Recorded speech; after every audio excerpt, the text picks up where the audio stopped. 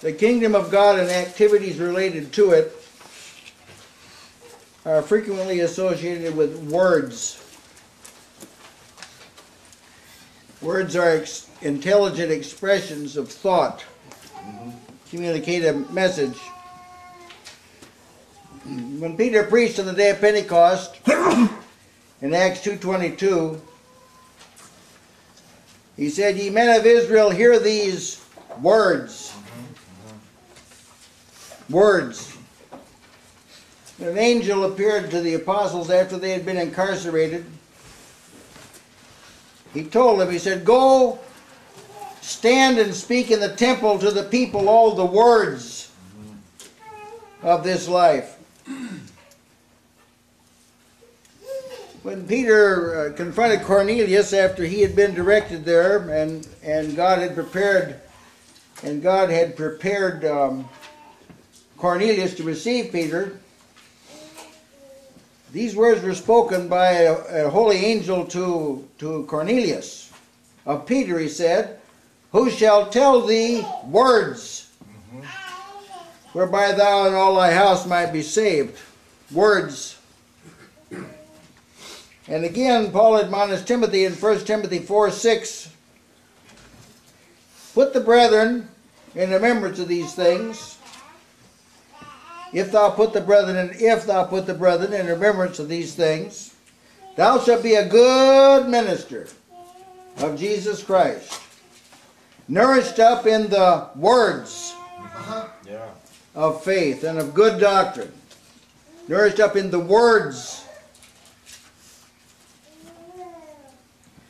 So the old aphorism, "I'd rather see a sermon than hear one any time," is nothing but nonsense. Amen. Yeah. Yeah. Whatever your life communicates is worthless if there's not words. Yeah. There have to be words.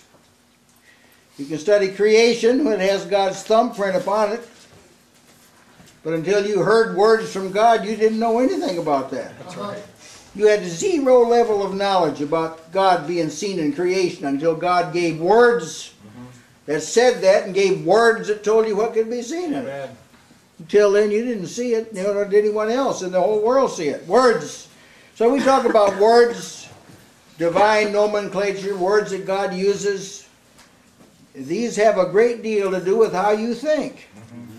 People who think wrongly have heard wrong words. That's right. Yeah. So it's important to use right words. Now tonight we're looking at the word feign or feigned. It's an important word. Our text in Luke 20:20 actually is an example of this. The chief priests and the scribes were against Jesus, but they feared the people because the people were attracted to Jesus. And they watched him and sent forth spies, which should feign themselves to be just men. Not just men, just men. Right. Righteous men. They pretended to be righteous men. Well, there's a lot of people do this. You've got to be able to detect it. Yeah. Feign. So let's look at the meaning of the word first. Feign or feigned. In the Old Covenant Scriptures, in the Hebrew language, feign means to decide to act or speak under a false part or pretense, to pretend. Yep. It's a decision that's made. Yeah. People decide to do this.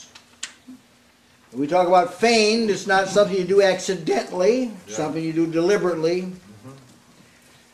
In the New Covenant Scriptures, in the Greek language, feign means to take up another statement, to impersonate anyone, to simulate, feign, pretend, make believe, as assuming a counterfeit character. To give an impression of having certain purposes while really having other ones. Hypocrisy. Uh-huh. Yeah. Pretend you're a Christian. Pretend you're a preacher. Whatever. In the English language, feign, it's a good English word, means to give a false appearance. To induce is a false impression. To assert as if true. I'm a Christian. Thinking if you say it loud enough, maybe you'll make it true. To pretend.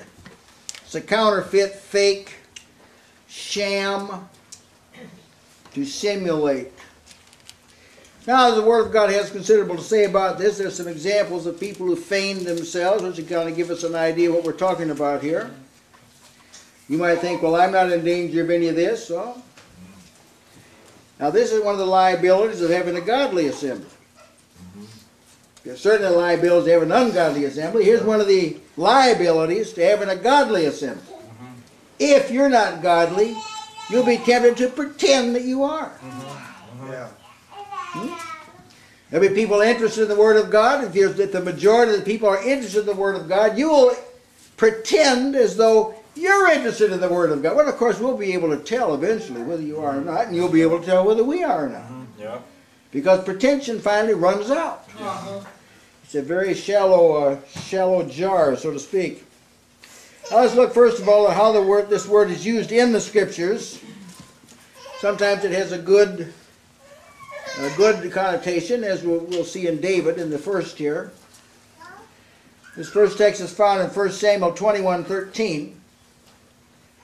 David is among the enemy camp, and it says of him, he changed his behavior before them and feigned himself mad. He acted like he's crazy. In their hands, like when he was among them. And he scrabbled, slobbered, spit, foamed at the mouth. He scrabbled on the doors of the gate and let his spittle fall down upon his beard. He acted like a crazy man. Actually, it's pretty ingenious if you look at it. Because people don't want to be around a crazy person. Yeah, yeah. So this was his tactic when he was with the Philistines. They didn't deserve to see the truth. They'd been confronted with God's people. They'd been confronted with the truth. There's some people who don't deserve to hear the truth anymore. Huh? David didn't preach to the Philistines. They were enemies. There's some people, they don't deserve to hear the truth. Yes. So that's what he did. He feigned. He really was of sound mind. But see, feigning is something you do deliberately. Now here's another example of a woman of Tekoa who is of note. 2 Samuel 14:2.